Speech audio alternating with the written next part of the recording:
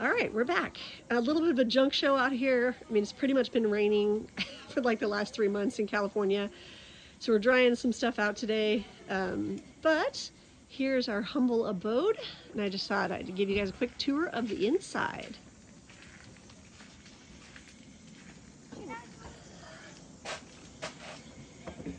So when you first come in the camper, right ahead is the dining room and kitchen area. But if you notice, if you turn to the right, this is kind of where the master bedroom is. So there's door access on both sides, and I'll show you what that looks like. But it's just a little kind of it's a full-size queen bed. You can walk down both ends, but then the end of the bed, you know, there's no space. But it works out good. It's kind of been fun to live in the camper full time because everybody has their own wardrobe wishes. So I really like drawers. Brett prefers to have like some more like shelves. So we did a hanging unit in his closet, which is kind of fun to see what everybody likes. So this is the master. And then headed to the kitchen. So once again, front doors right here. Now we need that chisel. Pretty small space. And we have to get really creative. So the tubs underneath the table there and the tubs to the right of the bench are kind of office supplies. And the drawers underneath is where we put all of our pantry stuff. Found this really cool little slick thin shelving unit at IKEA, and it's worked really well to store batteries and pens and cables and all kinds of stuff that we use all the time. Also, because of the rain, found these really cool little hooks off of Amazon, and we hang those up so we can dry everything, towels and jackets and stuff. And want to take a quick introduction. This is Madonna, our mascot. So when you're sitting at the dinette, you can take a look, and there's the TV. And once again, I use those little hooks to hang stuff here so we can store gloves and hats. This stuff needs to go into a tub now that it's starting to warm up.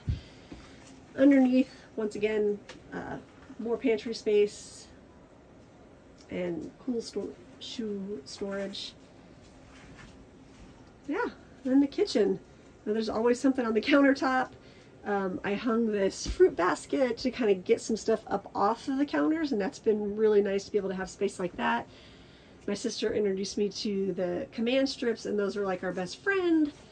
So I use the command strips for everything. I got these at the a back to school sale. These are meant for lockers to hold pens. We just drilled holes in them, and we could hold coffee and noon and stuff that we like to access really quickly. So that's pretty awesome, and it's a pretty good sized fridge. And then Keegan's little nest up here. She's made it really snuggly. Can't really see it, but that's the bookshelf that she and Tyson built, and that's worked really, really well. Of course, every home has to have a dumping area, the place to store backup cords and repair supplies and books, and that's the bottom bunk. So this is Mackie's sleeping area, plus all these tubs for dog kits and art supplies and more supplies and Keegan's laundry. So it's just a little tight sometimes. And of course, you know, hanging jackets, we each have our own little zones for hanging jackets. That's one thing you always need, and that's tight in camper space living. And then looking at wardrobes, this is Keegan's.